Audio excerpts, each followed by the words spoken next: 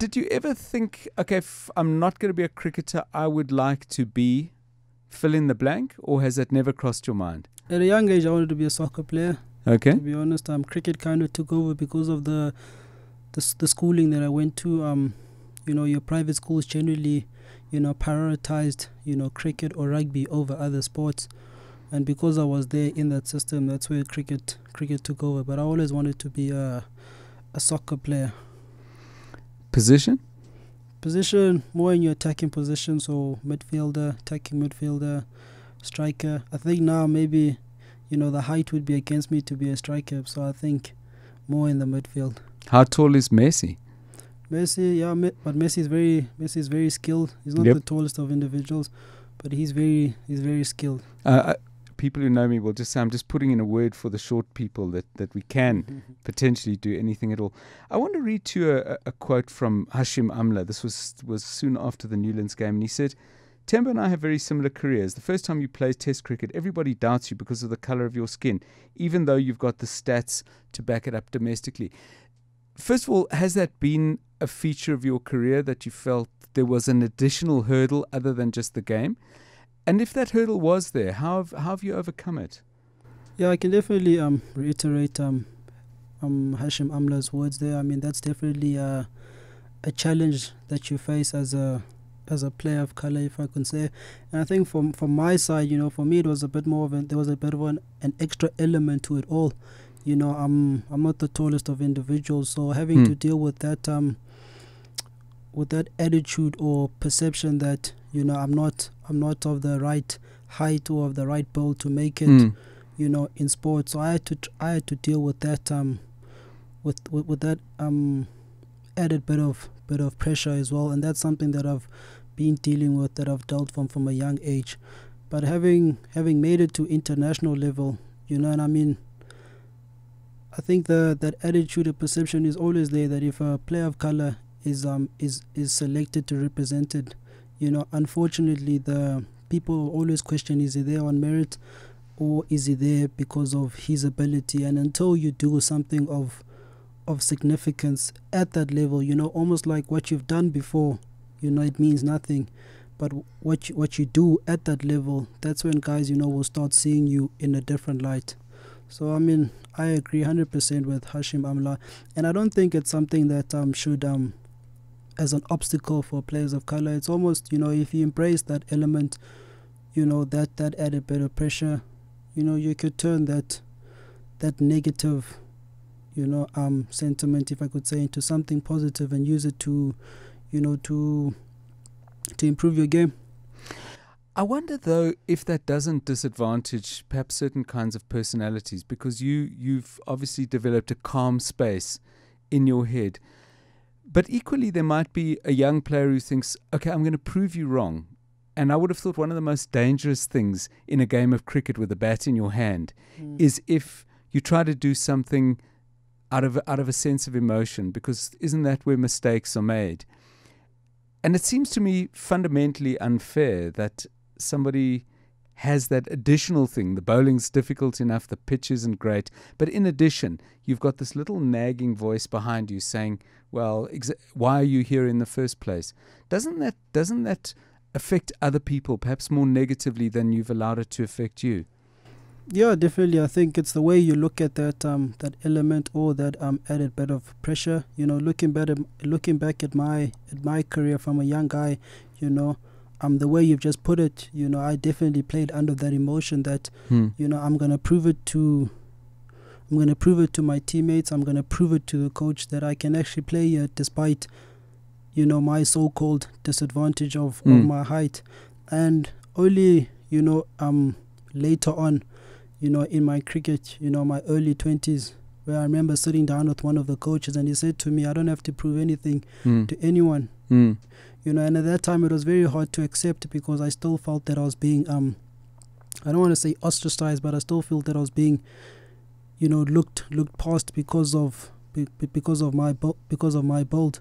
So, but also because I think of my stubbornness, my inner belief, I kind of use that element to try, turn it into something positive and get me to where I wanted to be.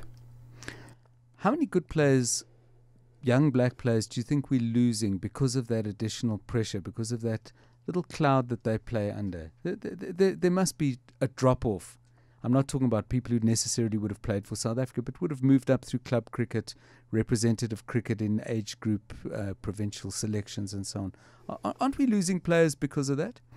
I think if you were to take, all your first-class cricketers, black African first-class cricketers, put them in a room and ask them that question, how many of them feel that pressure that they need to, perform a bit more than others because of their color of the skin? You'll probably find that 90% of them feel that they have to, they have to perform a bit more. But, I don't want to say that it puts us at a disadvantage. I just feel that it's a pressure that you need to embrace. It's something that's there in front of you. It's not going anywhere. So, it's just an obstacle that you need to overcome. And how you overcome it, you just need to find a way from a mental point of view, to deal with that pressure, and do what you can do. What I've learned is that as an international cricketer, pressure is a big part of the game. Your skill takes you to a certain level, but then the pressure, for you to deal with the pressure, you have to draw back from your inner self, from your mental capability. So in a situation like this, where you're black, African cricketers, batsmen or whatever, they faced with a pressure like this, guys just need to find a way, internally to deal with it. I want to step back from what we're talking about now and ask a broader question. South African cricket isn't in great shape at the moment. There seems to be quite a lot of self-doubt, both in the 5-day game and in the shorter formats. There's a committee now tasked with looking at the game. Do you have some thoughts on that? Is this just a cycle that teams have where perhaps some veterans move on, people like Jacques Cullis come to mind, Graham Smith, or do you think we've got a problem that we need to look at? I think it's almost a situation where it might be a situation where an era has almost come to an end. I mean, yes. you've lost great players like Jacques Cullis, Graham Smith, Mark Boucher, and those aren't players that you can replace, in 3 months or in 6 months. And I think, the results that you see now is probably evident of that. And I think, obviously with our media and our fans, we have a high standard, when it comes to our sport. The guys expect us to be doing well, and rightly so. But I think, I attribute, our results to that point. And I mean, if you look at the team, there's a lot of inexperienced guys at the moment, guys who are still making their way, at international level. Guys like myself, guys like Dane Pete, Simon Homer, Kagiso Rabada, Dane Villas, those are just to name a few.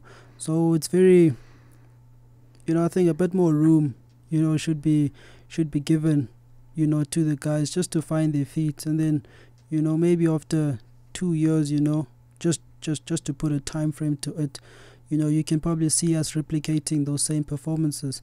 But I mean, all the guys that have retired, Graham Smith, Jacques Cullis, they didn't start doing well, in their first year of international cricket. It took them time for them to get to where they are. And so I think guys should maybe, keep that in mind. I don't believe that it's due to elements of transformation. Yes. And all of those policies that have been formulated. I don't attribute our poor performances to that. I think it's just a cycle, a new era that's starting. It's interesting that you finish by saying that, because it wasn't there in my question at all, and in fact wasn't in my thinking at all. But is that an undercurrent in our sport in general, that you feel there is a constituency of people out there who will look to blame transforming the game, be it football, rugby or cricket, for a drop in performance? Is that a conversation that you feel is somewhere out there, even if you and I aren't having that conversation now? I think in the conversations that I've been part of, in the conversation that I've heard, and things that I see on social media, transformation is always there on top of the list as to why the team lost or as to why the performances of the team, are not where they should be. So that's why I mentioned it. Yeah. I mentioned that issue, and obviously with the whole with our minister, and his decision that he made, that kind of magnified everything a bit more. You talk, Temba, very calmly about these things, but are there times when they annoy you, when you get fed up and you say, you know what, I can't believe we're still having this conversation? I think I've got to a point where, I've kind of embraced it. I've kind of accepted the whole attitude or the whole mindset about it all. So from my side, I don't see a point, in getting worked up about it all, because it's there in front of you. It's not gonna go anywhere. So you just gotta deal with it, and it might be easier in my position for me to adopt this kind of a mindset, and that's what I try advise younger Black African cricketers, when they talk about the different pressures that they face, and they ask about the pressures that I face, and I just try to say to them that there will always be pressures. Everyone faces different pressures. There will be pressures that are common to me as a Black African cricketer to another Black African cricketer. But I think where it matters is dealing with it. Yeah, and just finding a way. I mean, I know that I sound very lackadaisy about it all, but it's just in fact, you sound very determined. Quite the opposite of lackadaisical. Yeah, I think because I've experienced it a lot, man, from a young age, so when I see it now, it doesn't surprise me. It doesn't surprise me if I read a comment, in social media, in newspaper, wherever, where transformation, is put as blame for poor performances. It doesn't surprise me, and it doesn't affect me from a mental point of view. The coming to play for the Highveld Lions and working with Jeff Toyana, we had him on the same show a couple of months back, and he spoke very highly of you and has obviously enjoyed working with you. How important has it been for you not only to have Jeff as a cricketer who also learned his game in the townships, but Jeff as a batsman, as your coach? How important has that been for you? He's quoted as saying that he's trying to chill at home and the phone rings and it's Temba saying, "Come, coach," and he tries to remind you that he actually has a family, and you say, no, I need you, and I'll meet you in the net. So clearly there's a bond between you, but describe, if you will, what it's meant for you. Yeah, I've enjoyed my time with Coach Jeff. When Jeff joined the Lions, I was still a young guy. I mean, a young pup, if I could say. I was about 20, 21, and from there we developed a very strong relationship. And I think the greatest asset of Jeff as a coach, he's been able to break that barrier between player and coach. We don't almost see him as the player. We see him as our friend. Whatever issues we have, outside of cricket, me specifically, I can go to Jeff and say, "Hey Jeff, this is what I'm dealing with. What do you think?" So, our relationship, has been strong because of that. The trust element, is there. I trust Jeff in my game. I know I make him work a lot. He's always complaining to me that I make him come on his off days, to work to have batting sessions. But it's more, he's become more of a mentor. As much as I won't say it to him, but I kind of see him that way, and I think not just for myself. Jeff has been great.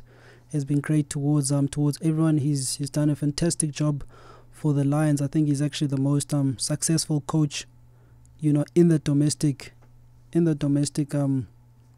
scene ever. If I may be wrong, the trophies that he's won. So I enjoy my time with Jeff, and as long as Jeff is there at the Lions, I'm not going anywhere. I started off by asking you what you do in the off season, but of course cricket has lots of downtime. During a game, you might be in the stands watching the game. Perhaps you've already batted and there's still a lot of cricket to go. And then on tour, there are days. And I'm sure people imagine, wow, what a glamorous life. You fly around, you're in hotels, you don't have to do anything for yourself. Does it get boring? And how do you fill the time if it does? It gets very boring, to be honest with you. You can play so much cricket.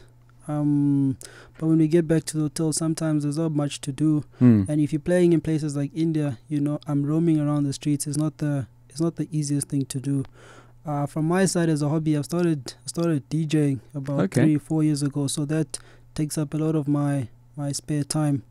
I've got a little set, mixer controller that I travel with. So that takes up a lot of time. And actually, even Kagiso Rabada, we play together in the room. And and that comes from my interest in music, house music to be more specific.